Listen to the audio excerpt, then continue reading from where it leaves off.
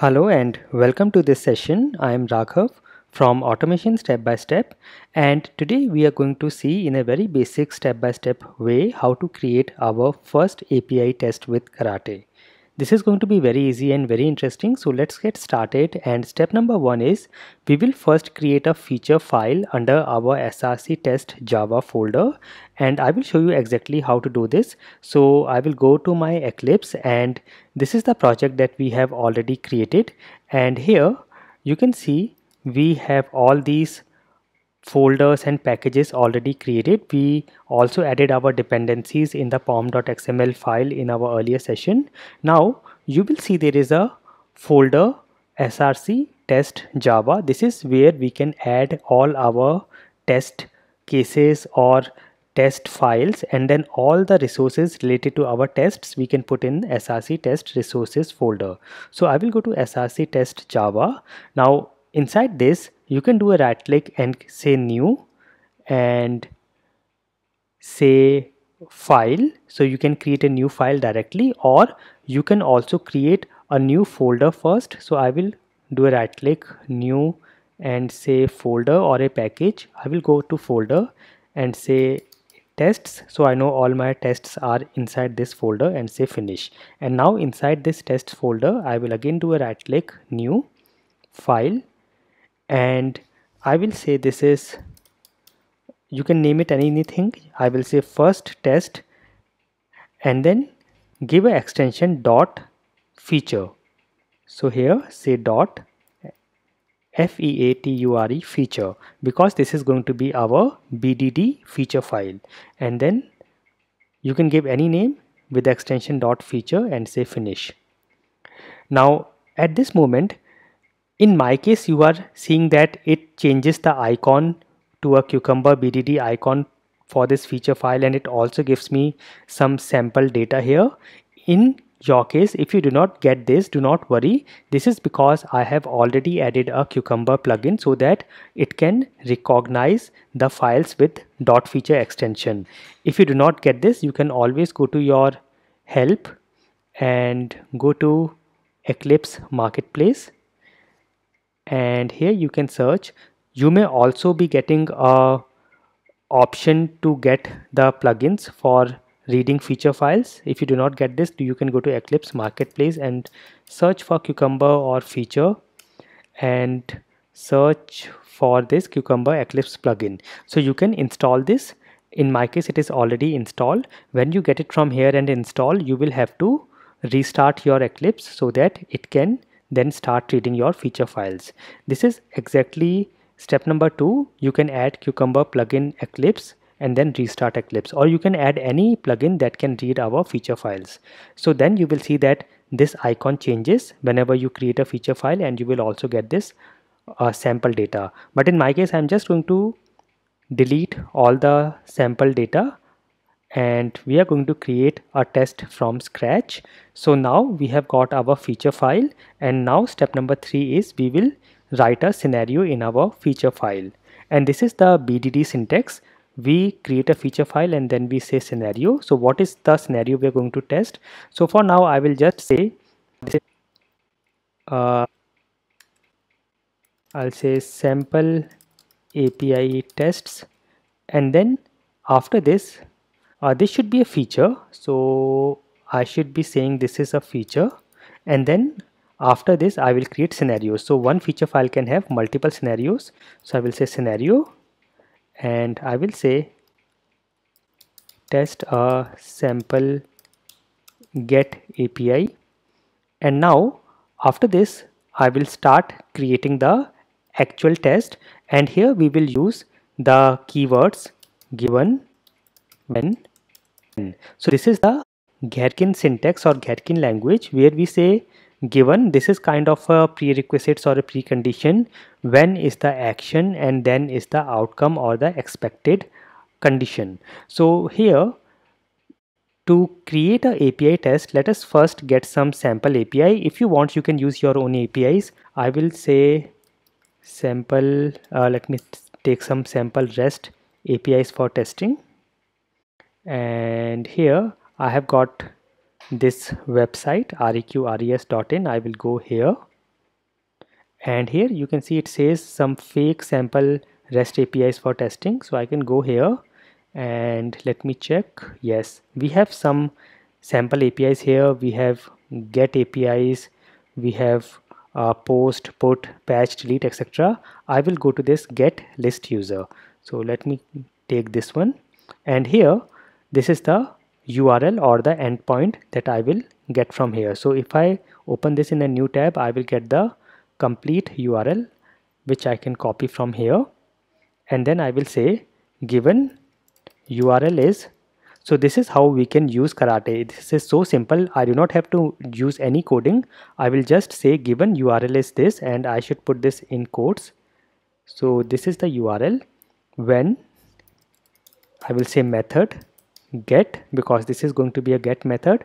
Now just in case you are completely new to APIs and want to understand how do we what are the APIs, what are web services, what are these all these get, post, put methods, again you can go to my website automationstepbystep.com, and here you will find a section on APIs where you can get all the basics, just in case you want to get the basics first. So you can see this API web services basics. You can watch these tutorials just in case you are completely new.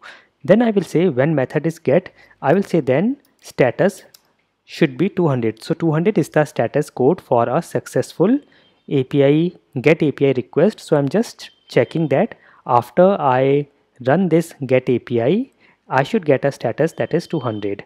Now I can press Control plus on my keyboard to increase the font, and you can also now do a right click and say pretty format. This will correct the formatting or indentation, and this option you will get only after you have added the Cucumber plugin, and you can just save your project.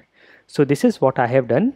So this is step number 3, and you can see a sample here as well. We create a feature file, then we write feature and give the title of the feature. Then we can create multiple scenarios and give the title of the scenario, and then we use given, when, then statements and write our test like this. So this was step number 3. And now step number 4 is we will create a TestRunner.java class. But before I do that, let me just show you this. Now we have created our test in a BDD format. I will do a right click and I will say run as Cucumber feature, and let us see what happens. So this is our console, and you can see it has ran something, and then it says there is a HTML report present in this project target folder karate reports, and there will be a karate summary.html. So let me see. I will do a right click on the project and first refresh so that I get all the new files, and yes, I have got this target folder, and then here is our karate summary.html. Let me just open it with uh, the system editor, which will be my default browser, and yes, you can see we get some good report. However, this shows failure, and if I open, you can see this is a failure here, and this is saying some syntax error. So here it says this is a syntax error.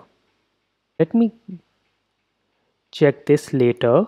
Now see, I'm not going to edit out any of these sections from the video where I'm getting any issue, and I will show you all the issues and how do I troubleshoot, so that you also can see this, and if you face the same issues, you will know how to troubleshoot it.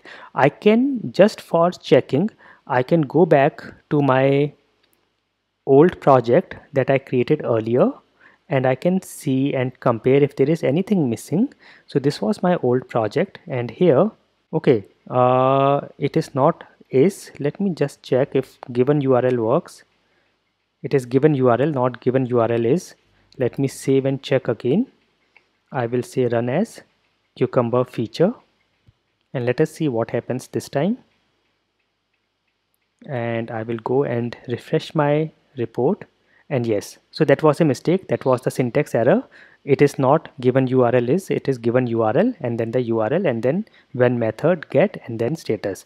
And here I am getting here okay, the issue here is it is saying no step definition found, which is fine.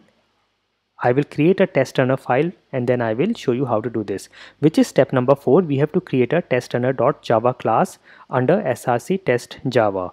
So here I will go to my project again, and under my src test java I am going to create a new class, and I will name this as TestRunner, and here this is my TestRunner class, and this can be used to run our feature files or our tests. And this is what we have to do. We have to give a annotation just above the class declaration, that is at run with karate.class. So I will say here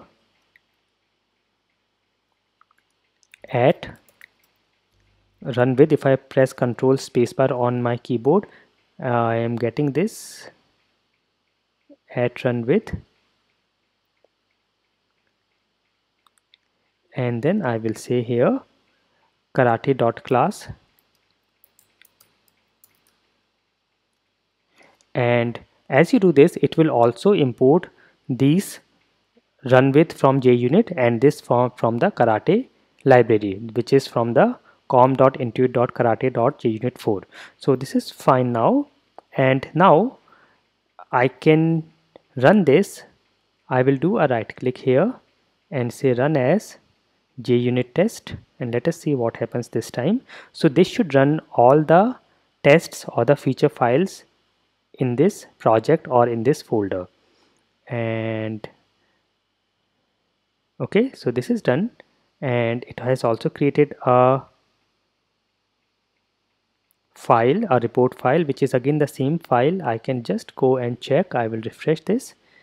Okay, this is the same thing that we have got. You can see summary here, tags here, and everything is here. This is 0 pass and 1 failed. So this was the failure, and here it says no step definition method match found for status 200. Let me again check this as well if there is any mistake I have done in the syntax. Okay, again there was a mistake. It should be status. So these are some silly mistakes I do. Let me now run again. So this should work directly as well. If I now run as cucumber feature, and I will go and check. I have this karate summary.html. I will say open with system editor, and yes, you can see now it is 1 pass and 0 failed, and I can now check everything is working fine. So this is all fine, and when you go to the method get, it shows us all the details. What is the URL, what is the host, user agent, and then this is how we have all our logs here, the date, the status, content type, all the headers here, and then all the response. So this is the actual response that you can get from here. And again, if I run from the TestRunner file, now the TestRunner file is useful when you want to run your feature files based on some conditions, like you tag your feature files with some tags like smoke test, regression test, and you want to run a particular tag, or you want to run some specific feature files. All that you can control using the TestRunner class. So if I do a right click on the TestRunner class, run as JUnit test, and this time as well we should be getting a successful result. And you can also see the JUnit results as well here. Everything is passed. If I go back and refresh my report, everything is running fine. So we are able to run our API test, and we are able to get the reports as well. I hope this was very useful for you. Please do some more hands-on, and I will see you in the next session. Thank you for watching, and never stop learning.